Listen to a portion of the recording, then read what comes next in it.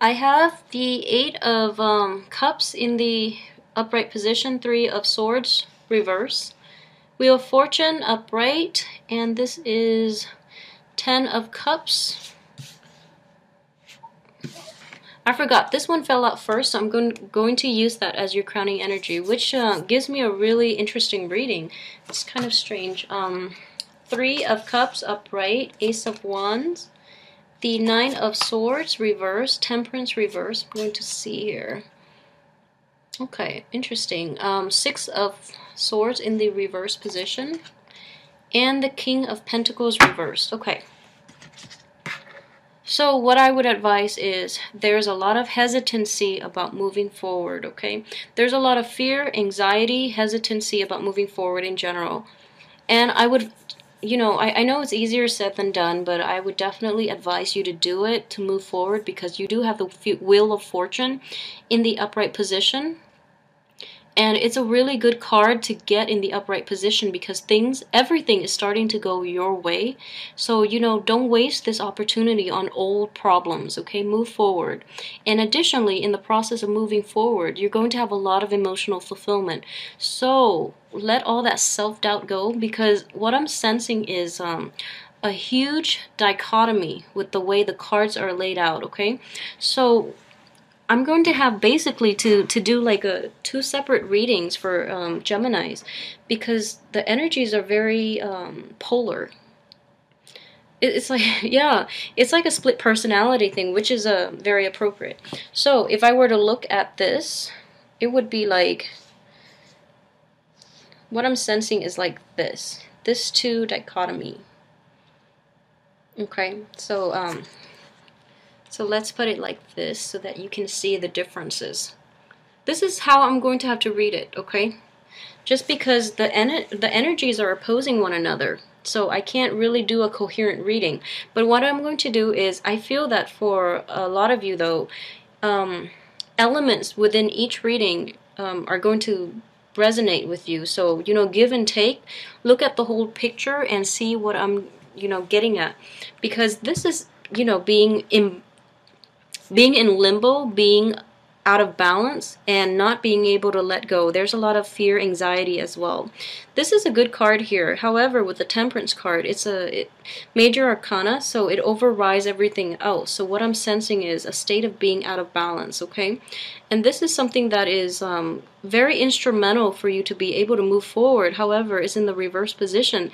So it's telling me there's a sense of like security in dealing with things from the past, even though they're no longer serving you, but it brings about comfort. It brings about like a nurturing atmosphere in which you find it really hard to, I would almost say like you feel that that same feeling of security can't be replicated with anybody else or with any other situation in your life, okay?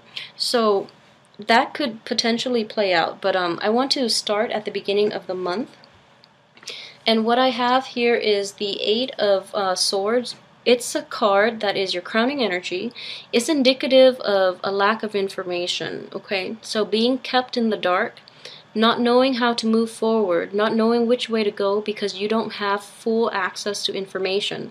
Now, this is a really uncomfortable place for Geminis to be in because you are a social butterfly and you do want to have. And you know, with Geminis too, it's ruled by Mercury. So Mercury deals with communication. And in this situation, when you're restricted in your ability to process and access information, it's really frustrating for you. And I understand that. It also deals a lot with like anxiety because it's triggering you know, that Mercury energy within you. You know, like communication channels are flat. So it's very anxiety inducing, okay? So I know this is a really uncomfortable place for you to be. And I would advise you actually have two paths in which you can move forward. So all of this is in your head, okay? The Sword energy deals with like more mental anguish.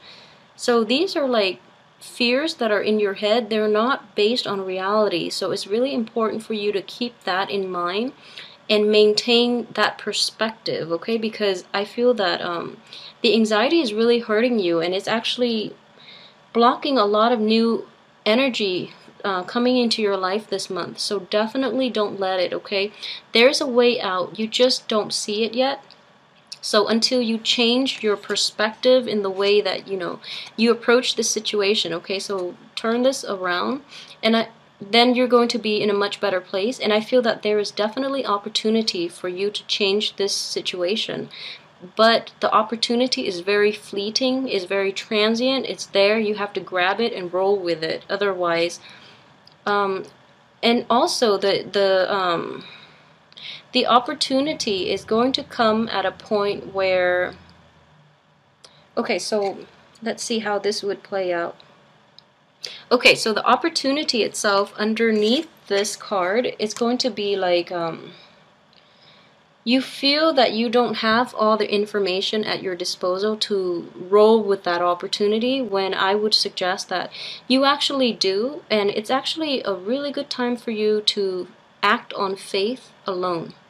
Okay, so that would be the advice here, because I feel that, you know, the Temperance card, this is a card of Sagittarius, and Sagittarius are extremely optimistic, and also very, they have a lot of faith in life. So that's what I mean as well when I say that Aquarius and Sagittarius and Gemini have a lot of faith in life, and they tread very lightly through life, and they're very optimistic. So it's kind of like living a provisional life, or like playing a video games in which, you know, if you die in the video game, you can reset and start over. It's one of those, like, you're highly optimistic. This is in the reverse position, so what I would definitely say is you're lacking in faith. And a lot of it has to do with this anxiety, this, you know, uncomfortable situation that you've had to contend with for quite some time. It's coming out as a crowning energy. So I would say it's definitely something that you've been dealing with for a few months, possibly since January. And because you're in this state of anxiety, it's hindering the way you approach life in general. So I would say definitely faith in life, in love, in relationships, in your work environment is definitely lacking. And understandably so, because you're in a state of anxiety and you're not operating at your best. So, you know, like I mentioned, going back to this, the newness, the new opportunities are going to present themselves. You're going to be held back from taking those opportunities because you feel there's not enough information. So I would suggest, you know, take that leap of faith, because things are going to work out really well, okay? So, okay, so let's just move on forward with that, okay? So starting, the first two cards that I have is the Eight of Cups, which talks about a situation in which you're moving on from past relationships, past friendships, past work environment, and past situations that have caused you a lot of pain, in which you feel like really betrayed, you feel really broken down, and you feel really hurt. So this is definitely, you know, from a few, I would say even January as well, January, February. You're no longer putting up with that situation. I do see you, you know, contemplating going back to it. With the Wheel of Fortune, you know, good opportunities usually come in, as well as bad opportunities from the past. However, you know, you have more opportunities to move forward. So, but equally, you can also regress. So I do see that you're contemplating, you know, going back to old situations. So be out of security, out of, you know, the sense that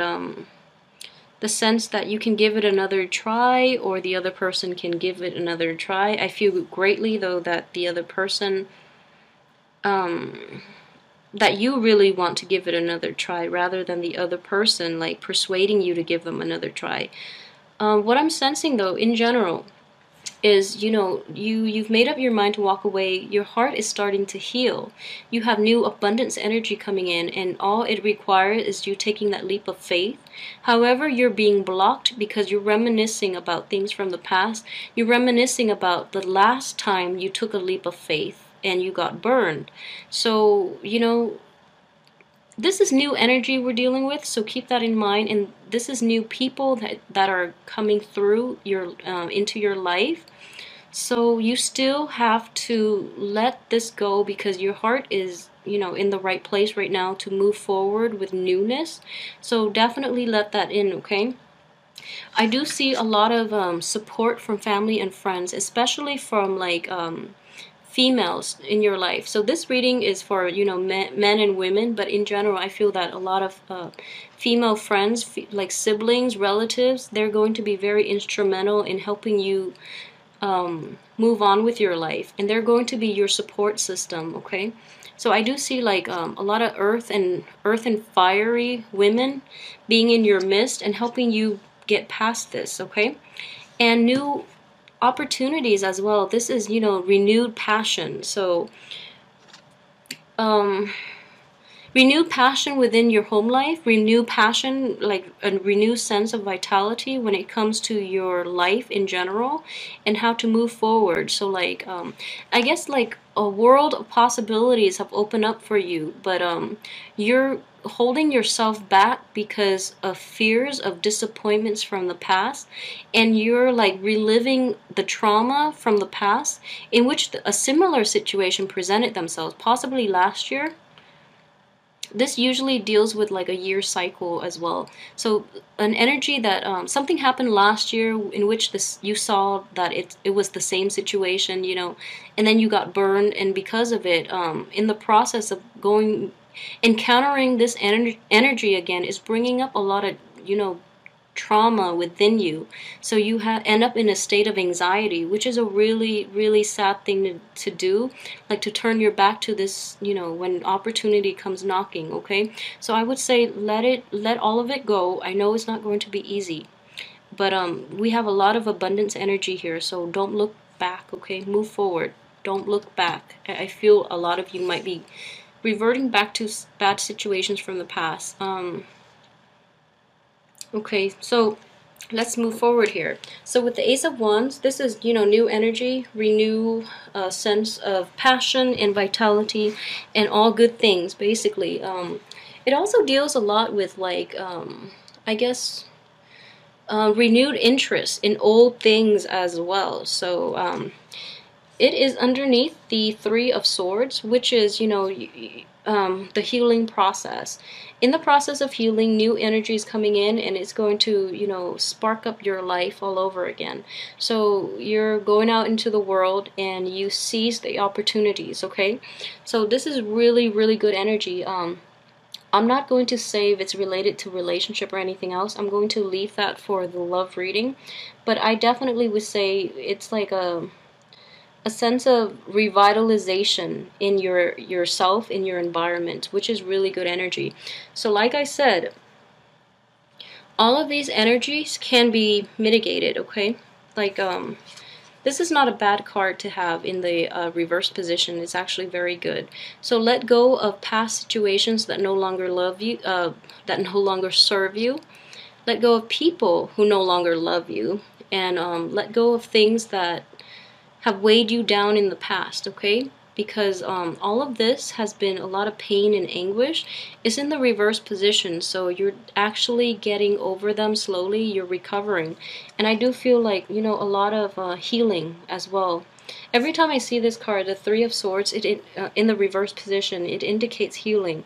And you have so much abundance, like, in store for you. So don't waste it on people who don't deserve it, okay? I just want to say, so obviously this is not going to apply to everyone, but a lot of you might have dealt with like a situation like depression. What I'm sensing is depression too. Things are definitely getting better this month, okay? The depression card is actually underneath the Wheel of Fortune, so things are going to take a turn for the better. And then with Temperance card, for those of you who have dealt with like any type of like substance abuse, and especially when it comes to like alcohol, I see this Temperance card in the reverse position showing up a lot. And you know, support somebody who is either recovering, they're in the process of recovering from depression or, you know, substance abuse or something like that. So it's very instrumental for them to be around, you know, people they trust and people who don't judge them. So it's important for you to to keep that in mind as well. Okay, so don't be too judgmental about this, because they really need your support at this time.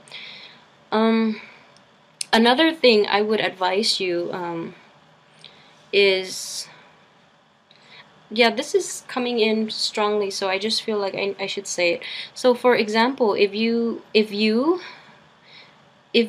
are sad about, you know, something that didn't work out, or if you're sad about someone, and it's sort of like, if, okay, so for example, if you had a friend and you had a falling out recently, and then every summer you guys would like go to, I don't know, go to the beach together, for example, okay? This could be anybody in your life that you've had a falling out with, or any situation in which like going to a certain place, going to meet somebody, or, you know, like a certain place, a certain activity would trigger memories of that person. Be really careful about doing that this month. What I'm sensing is with the Temperance card, it's also like a trigger. There's something that you do like instinctively without thinking that triggers like bad memories.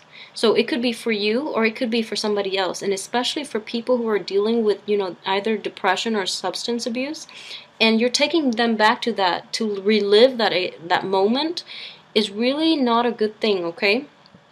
Some would say it could be very therapeutic and healing for them to find closure within that situation and moving on. But I just feel like they're not in the best state of mind right now. So it's kind of agonizing to have to put them through it, okay? So be really like careful if you're dealing with somebody of a really delicate, I guess, mental state. Be mindful of that, okay? So that is coming in, and I know that's going to resonate with someone, and I hope, you know, that is good advice for someone out there who might be dealing with someone who's very delicate right now. I do see though, you know, overall, Wheel of Fortune also indicates like financial success. It's Fortune card, and it's a lot of luck as well. So I would still say, though, go easy with expenses this month, okay? We have the King of Pentacles in the reverse position. And we also have this situation here, you know, like not moving on. And then we have like financial obligations, which is tying you to the situation that doesn't allow you to move on. So be really careful about that. A lot of you too might have like dealt with a separation or a legal problem, or like even a divorce in which you're divvying up the assets. So just know that money will only help us in this lifetime, okay? So past that point, I think it's better to extract yourself out of that situation altogether rather than being tied by financial considerations, okay? So keep that in mind. Yeah, so please like, share, subscribe. Let me know, leave comments as well, and let me know how this plays out in your life.